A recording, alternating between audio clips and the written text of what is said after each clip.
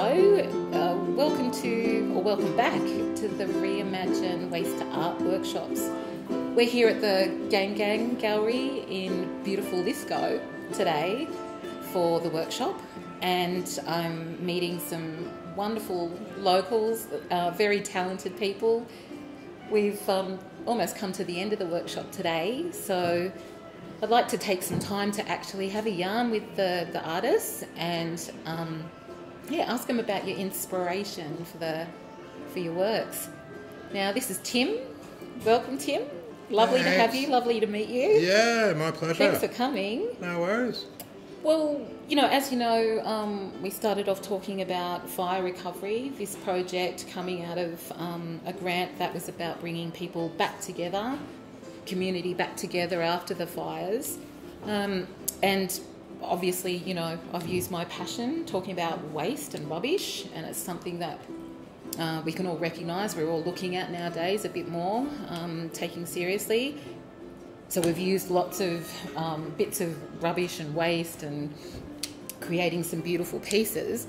Can I ask you about your inspiration, and are you using any rubbish or waste or bits and pieces in your work? Yes, all of these bits and pieces here are waste, so I probably would have thrown them in the bin. Okay. Or possibly burnt them. Mm-hmm. And what is it, plywood? Yeah, this is plywood. Yeah. These are like these are offcuts for the work I'm doing, which is creating kind of like three-dimensional layered pieces out of plywood, which give three dimension and depth. Yeah, I've seen some of your work. Incredible. It's very exciting to produce, and but I don't know. I'm from this family that just like absolutely hates waste. My father was quite crazy about it. I don't know. Maybe it could be a Welsh thing or Irish thing. I don't know, but. Yeah, that generation, we were talking about it before, weren't we? Sort of, the old school kind of reusing soaps and things like that. I can imagine that's where that came from, Exactly, and just improvising, using whatever you could, and that thing about going to country tips and all that was fantastic. Yeah, lots of stories about tip visits amongst the group today. So consequently, I've got this thing where I find it difficult just to throw things out because I think, that'll be useful one day. Yeah. This could be a problem. I hope my wife isn't watching. Cut. Order. They're called an order. But no, so essentially the idea I had was about not just regeneration of the landscape and things, but kind of regeneration of your your thinking and your psyche and, what that is all made up of. So essentially this idea is from a little quick sketch I did of kind of like what would be a brain scan, like a cross-section of the brain. Yeah. Mm-hmm. And then I've kind of like found some shapes that, roughly make up that idea, and then I'm then pasting on all of my successful and unsuccessful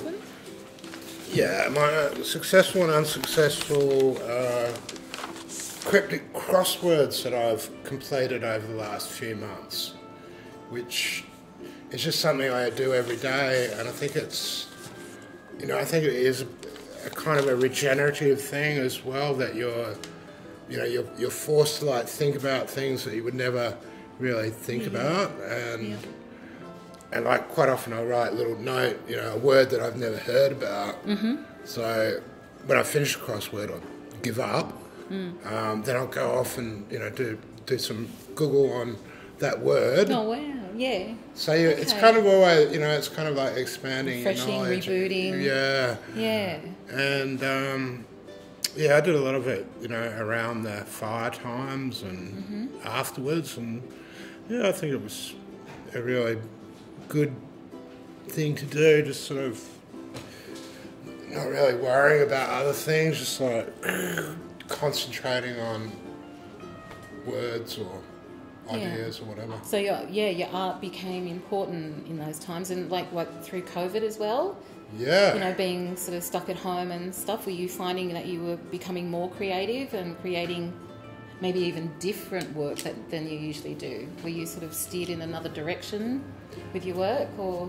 Well, I was actually lucky enough because I try to run my art business sort of professionally, so to speak, with accounts and ingoings and outgoings and invoices and all that sort of thing. So I am a business. So I would get a grant for bushfire recovery. Right. Yep. So I did actually buy some really interesting tools, and a lot of it was like equipment and tools. Yeah. Which I was interested in. I'd been thinking about it for a long time, but never really had the money. So all of a sudden I got the money, went out and got all this amazing gear, and have been, Excellent. working, beavering away on it ever since. Unreal. Yeah, so thank you to whoever thought about that great idea. Yeah, absolutely. And do you think, these projects are important? Like, after what we've been through as a, extended Blue Mountains community, this sort of coming together again in a creative space, do you think that's important? Is it something you as an artist would like to see more of, or maybe you could see yourself facilitating something like this? Do you feel, I know the fires are sort of a bit of a distant memory for some people, because then we've had COVID and we're sort of trying to move on and whatever. But do you think it's helpful and healing for community? I think it's a big. It's not. Again, it's not just the physical damage, which is awful, but the mental damage to people, and trying to repair. I think there's been a lot of fear going around, and you get onto a train, and I was on a train the other day, and someone coughed, and it was like, oh, I won't say what they said, but there was like, I can imagine.